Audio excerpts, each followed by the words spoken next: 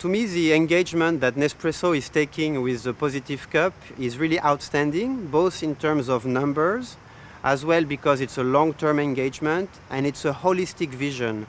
Nespresso doesn't want only to offset its climate footprint, it targets as well to have multiple positive impacts on water, on biodiversity, on soil, on farmers' socio-economic development. So to me, it's very encouraging for the future. If more and more brands follow the Nespresso model, it's hope for the future that we can balance back human activities with nature.